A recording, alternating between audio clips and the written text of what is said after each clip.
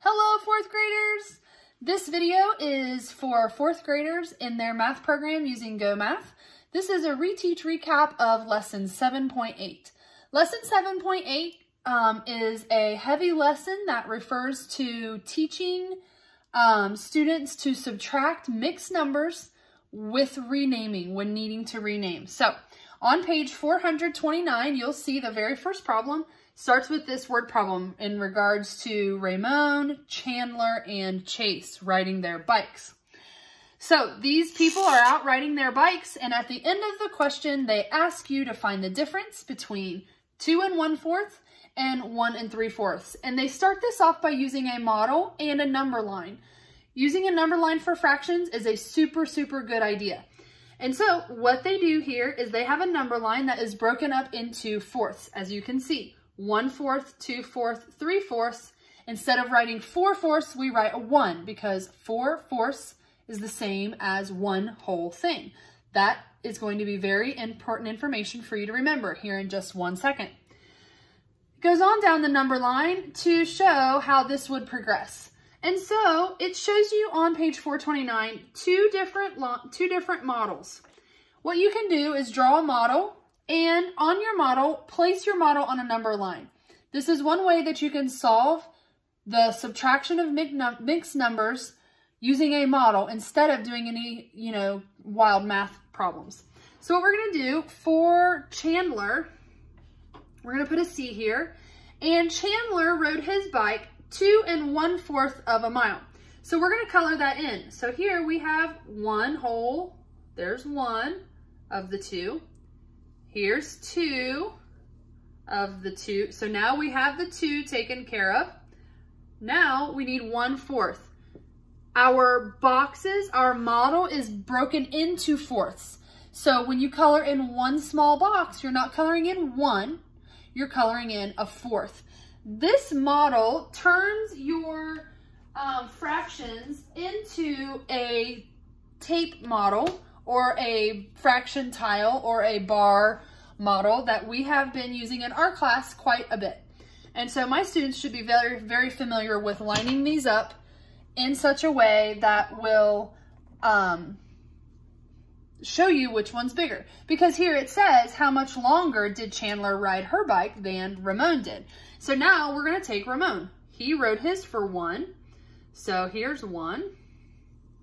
Here's his 1. And then, so we did all that.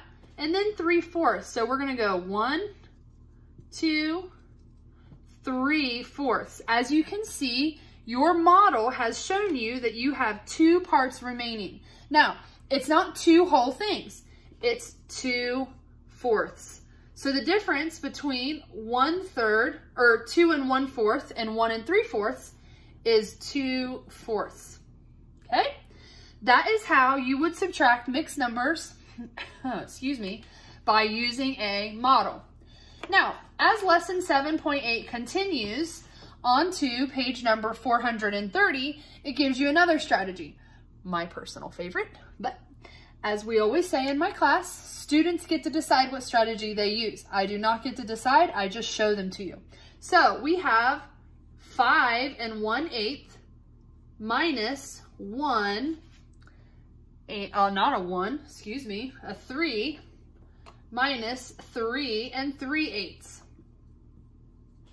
Now, this is the important thing that you are going to remember. How many pieces of 8 do I need to make a whole? 8. That's correct. You need 8 pieces of 8 to make a whole. So I'm going to take out of this 5, I'm going to take one of these out, and I'm going to turn it into a fraction like this, which is going to leave me 4 whole things left. So now I have 4 and 1, because this is 1, which equals 5. And then I'm going to add that 1/8 to it, which is going to give me 4 9/8. I took this 1 out of the whole numbers. I had multiple ones I could work with, and I turned it into a fraction that equaled 1. 4, 1, that's 5, and 1/8. My number here, this, and this, and this are all the same thing. So I can successfully say that 4 9/8 minus 3 and 3/8.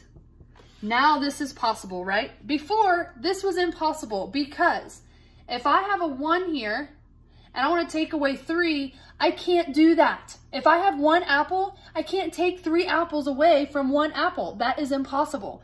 And so I have 1 minus 3, which is impossible. When you know you have 1 minus, you can't put a 2. 1 minus 3 is not 2. Now, 3 minus 1 is 2, but 1 minus 3 is not a thing, right? So you cannot just take the shortcut route and put a 2 because that's going to be incorrect. So that is why you have to rename these things. So I have renamed this to 4 and 1, which is the same as 5, and 1/8, which is the same. Then I put these two fractions together, 9/8, 4 and 9/8. So 4 minus 3 is 1, and 9 minus 3 is 6. That gives me 1 and 6/8. Okay, that is the second strategy, renaming just the first fraction. Now, the third strategy. The third strategy is to rename both of them. So let's take 3 and 4/12 minus 1 and 6/12. Again, this is right in your workbook on page number 430.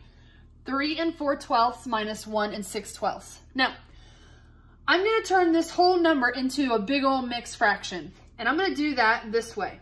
1, 2, 3, not forgetting the 4 I had originally, 4. This is what I'm going to do to turn this mixed number into an improper fraction. So I have 12/12, which I know equals 1. No matter how many pieces I cut the pie into, no matter how many sections I split the bar into, no matter how many different divisions are in the number line, if I have all of them, I've got one whole thing. So 8/8 is 1, 12/12 is 1, 6/6, why do I always choose 6, is 1.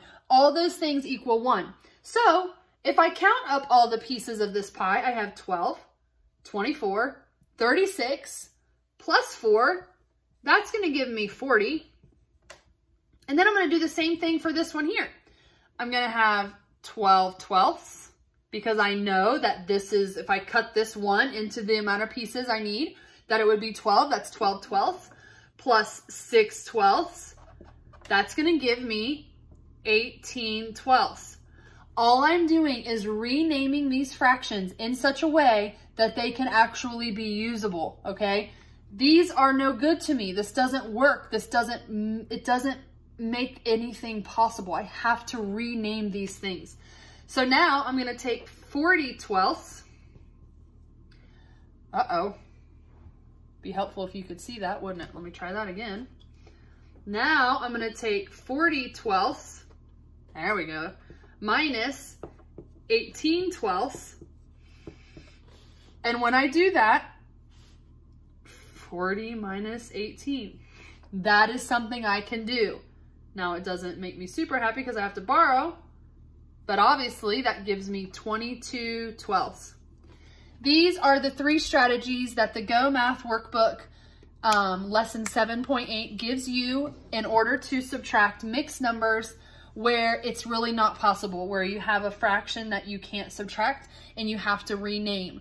These are the 3 strategies you can choose from. You can draw a model, you can just rename the big one, or you can rename both into improper fractions.